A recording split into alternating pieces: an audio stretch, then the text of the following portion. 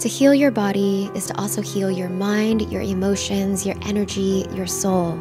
Like how your shoulders tense up when you're stressed or anxious, or your chest tightens in sorrow or heartbreak. Your energy, emotions, body, and mind are interconnected.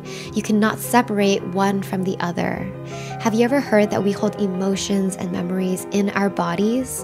One of the biggest things I've learned about healing is that healing goes beyond the mind. You can move your body to move your emotions, like physically tapping a heavy heart or massaging the fear you hold deep in your stomach. Wherever there are stuck emotions, you can help move and release that energy on a physical level. And that helps you heal on an emotional and energetic level. This is a level of self-care I wish more people were aware of, because you have all the tools you need to heal yourself. You just need to learn how.